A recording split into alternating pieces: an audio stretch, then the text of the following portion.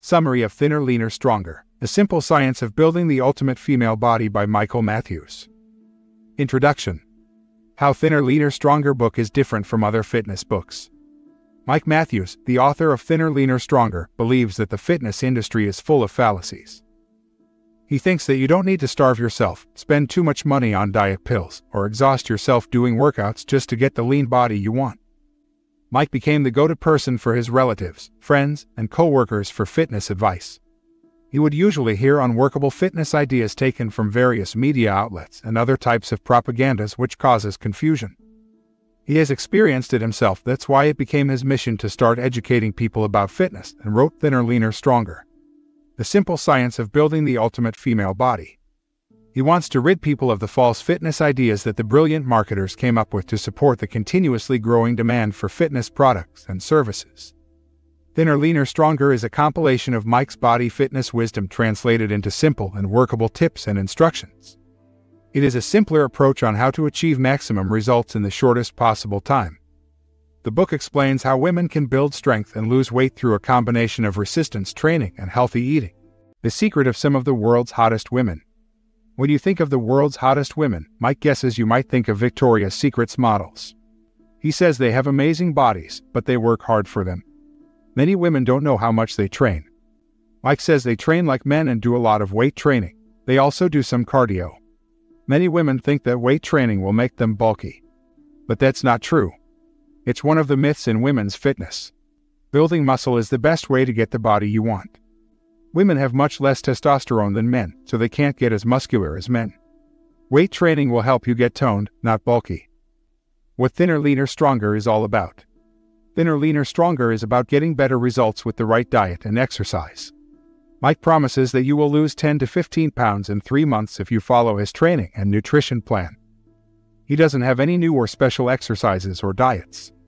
He just has a simple way to get the best results in the shortest time. To start, he wants you to forget what you know about working out. Chapter 1. The Hidden Barrier to Achieving Your Fitness and Health Goals. In the subject of health and fitness, you will be receiving a lot of conflicting ideas from all kinds of sources.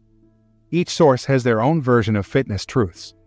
Mike recalls how he was told that counting calories isn't effective, or that eating fatty food at night will immediately turn into fat, or that chicken has less protein than broccoli, and so on.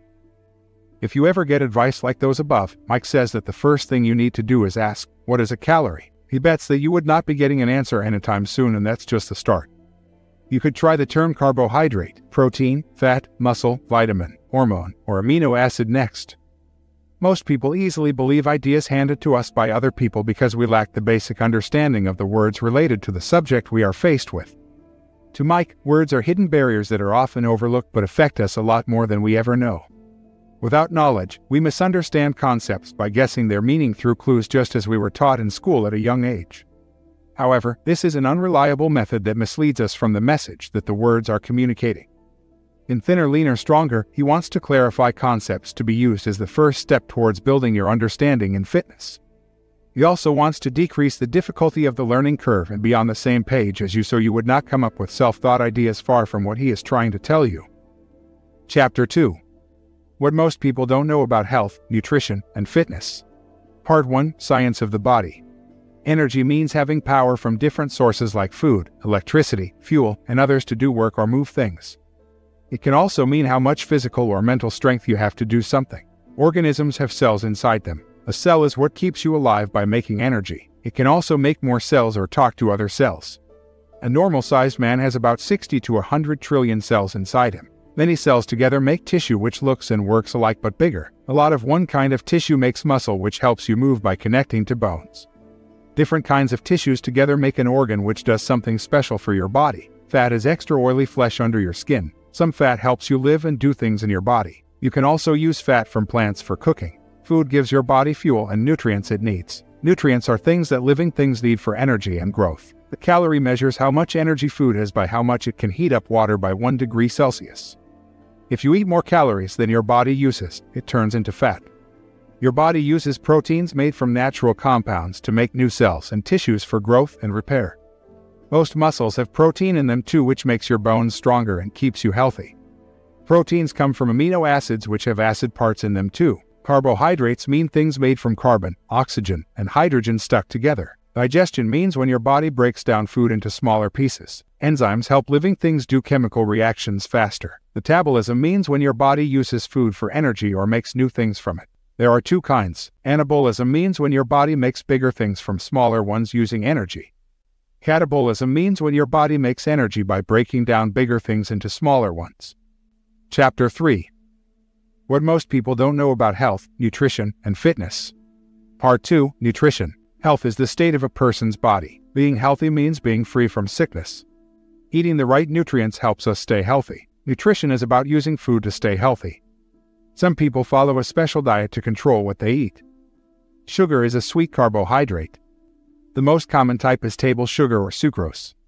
Carbohydrates are turned into glucose, which gives us energy. Our body stores extra glucose as glycogen. Blood sugar is the amount of glucose in our blood. There are two types of carbohydrates, simple and complex. Simple carbohydrates are easy to break down while complex carbohydrates take longer. Starch is a complex carbohydrate found in fruits and vegetables. Hormones are chemicals that tell our body what to do.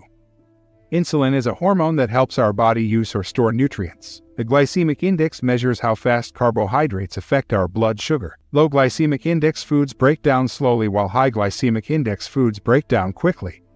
Grains are seeds from plants like wheat. White bread is made from wheat flour that has been bleached. Whole grains still have all their parts. Fiber is found in grains and helps our body get rid of waste. Our body stores energy as fat. Fatty acids make up fat cells and can be liquid like oil. Essential fatty acids are needed by our body, but we can't make them ourselves. We can get them from plant and fish oils. Chapter 4. What most people don't know about health, nutrition, and fitness. Part 3. Health. If someone doesn't get enough nutrients from their food, they can take a dietary supplement to help. This is often needed for vitamins and minerals that our bodies can't make on their own. If we don't drink enough water, we can get dehydrated. Our bodies are mostly made of water, so we need to drink it often. Organic foods are grown without chemicals. All natural foods are also good for us because they don't have any added chemicals or empty calories. Cholesterol is a waxy substance in our blood. Some cholesterol is good for us, but too much of the bad kind can block our blood flow.